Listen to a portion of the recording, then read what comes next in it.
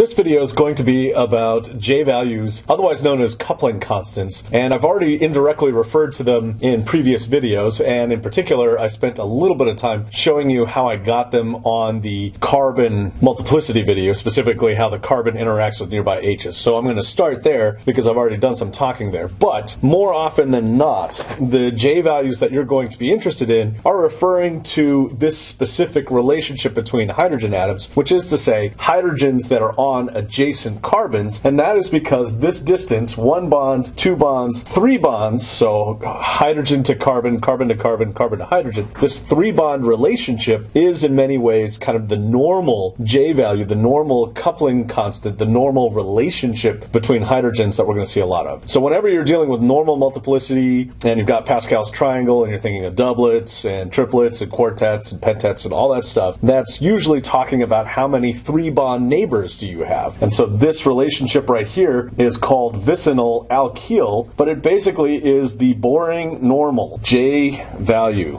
boring normal relationship. And this is going to be on the order of 7 hertz. So keep in mind, whenever I say hertz, what I'm talking about is a frequency measure. And so ultimately, this is really a measure of the energy. And so the real way to think about this is the presence of this hydrogen causes this hydrogen to split very slightly into 2 different energy levels. And again, the image that I consistently keep using for this is that you have a large magnetic field, and the nearby hydrogen, the neighbor that's coupling, is either going to be aligned with that magnetic field or anti that magnetic field. And it's that difference that creates 2 new energy levels, and the gap between those energy levels is a very small energy. It's a very small amount of energy, but this is also the standard amount of energy for this sort of relationship. Okay, so when I first introduced this image, what I was talking about was how you had C13s interacting with the hydrogen that they are actually bound to. And so in this particular case, you'd be talking about a hydrogen that is actually on the carbon of interest, and therefore there's a 1 bond relationship between this hydrogen and this carbon. And in the context of the NMR that we were looking at, the C13 NMR, it turned out that these values were on the order of 160 hertz for most of the hydrogens we looked at, and in one case was more like 120 hertz. Either way, you'll notice it's 2 orders of magnitude different than this one. It's wildly different energies. And why is that? Well, because this is directly bound to the carbon of interest, and that's going to be a much larger effect than 3 bonds away. So the other thing to keep in mind here is the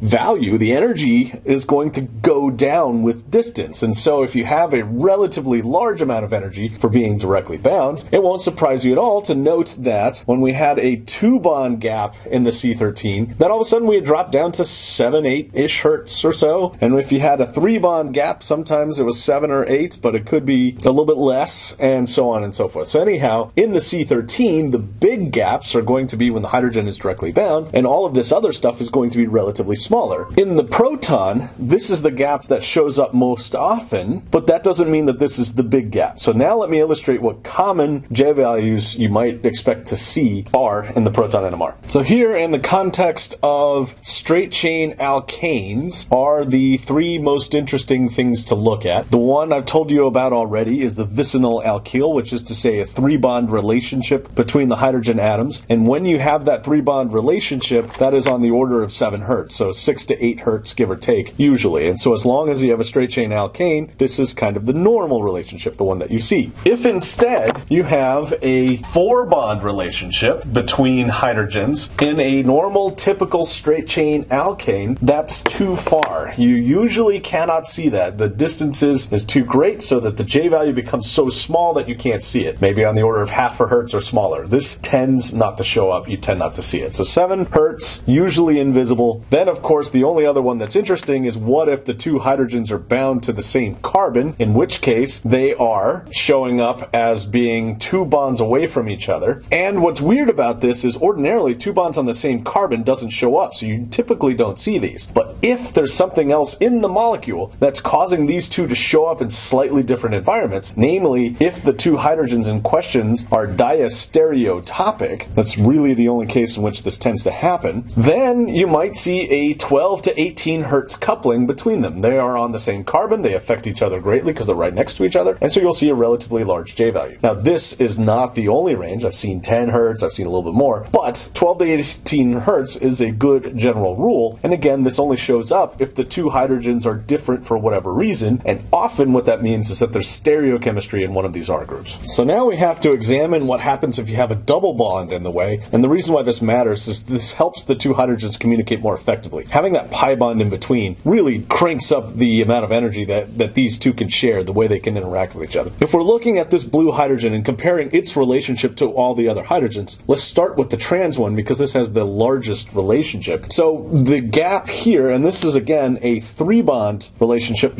but because there's a double bond in the way, this really cranks up the energy involved. It's not going to be 7 hertz anymore. It's going to be on the order of, in this case, 12 to 17 hertz for the trans sort of relationship. So if the relationship between the two hydrogens on the double bond is trans, then what you get is a 12 to 17 hertz-ish. And again, it doesn't have to be within that range, but that tends to be what you see. If instead what we are looking at is a cis relationship between the hydrogen in question and its neighbor, once again you have a 3-bond relationship, but now they are locked on the same side of this double bond. And when you have that cis relationship, then this tends to be more in the range of, say, 8 to 12 hertz. So again, a relatively large value compared to 7, but substantially smaller than trans. As you can actually tell a trans coupling from a cis coupling. Why? Because the J values tend to be different. And again, there's a little bit of overlap there, but in general, the smaller the J value, the more likely to be cis, and the larger the J value, the more likely to be trans. And you're usually not confused about what you're looking at because being bound to an isolated double bond puts you in a chemical shift somewhere in the 5 to 7 range, and so then it's relatively easy to interpret the J values that you're looking at. This relationship right here, where they're on the same carbon, so 1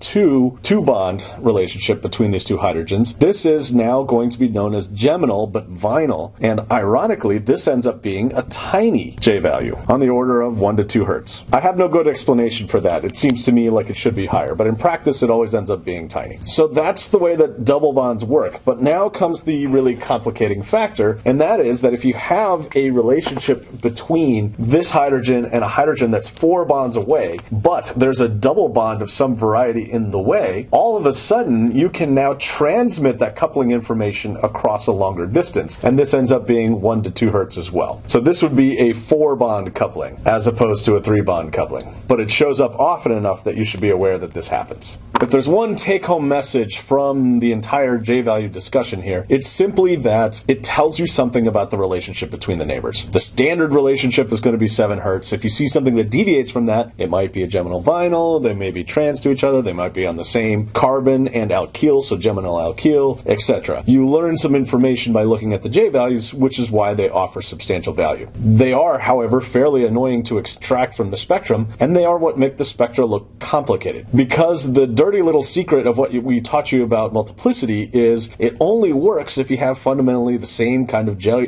value along the way. If all of the J values that the single hydrogen you're looking at are shared, then you get a nice singlet, doublet, triplet, quartet, that sort of relationship. The M+1 rule only works if the J values of everything you're looking at are about the same. Now, it turns out, more often than not, they're close enough so that's the way it kind of works, but they don't have to be. So the thing we showed you first is actually the exception. The more general cases are the way it looks a lot of the time. However, the thing we showed you first happens often enough that it's actually a really useful thing to start with. To finish off this J's video, I'm going to use a specific real example in the NMR spectrum, and it's going to be ethyl vinyl ether. So ethyl on this side, vinyl on this side. And I'd like you to take a moment and do some quick predictions as to what you expect this to look like. So integration, chemical shift, and multiplicities.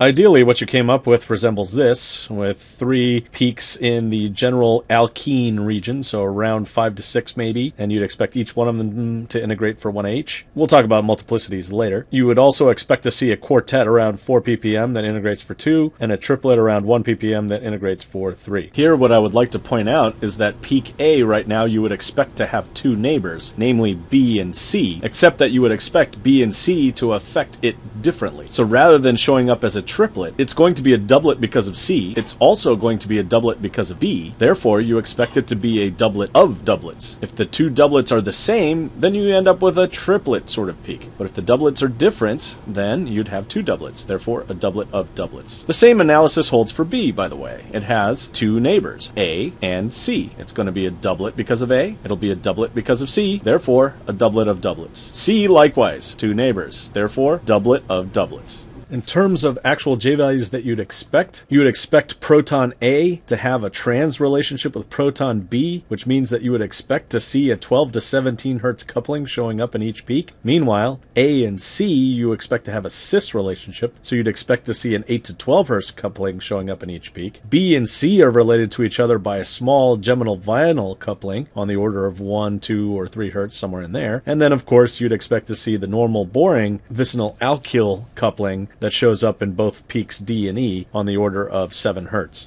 And so at a first pass, when you glance at the proton NMR for the spectrum, you see a quartet right around 4. You see a triplet right around 1. The triplet integrates for 3. The quartet integrates for 2, both of which make sense. What would be odd is the chemical shift of these, but if you think about resonance in the context of NMR, you'll come up with an explanation for why that is the case. If we zoom in quartet as well as the triplet, what you see is that they share J values, and it turns out that the J values associated here are on the order of 7.0 hertz. So each one of these lines in the quartet is 7 hertz apart, and that shows up as the same number in the triplet. And that makes sense. The reason why this is a quartet is because it has these 3 hydrogens as neighbors. The reason why this is a triplet is because it has these 2 hydrogens as neighbors. And we expect the normal 3-bond relationship, the vicinal alkyl relationship between these two to have a J value of about 7 hertz plus or minus 1. So that makes sense. What's perhaps a bit trickier to understand is these odd multiplicities, but if you think of them all as being doublets of doublets, then that will help make sense. So this particular proton, which of course turns out to be proton A, has both a 14 hertz coupling and a 7 hertz coupling. The 14 hertz is squarely in the range of a trans coupling, and the 7 hertz is a little bit on the low side, but is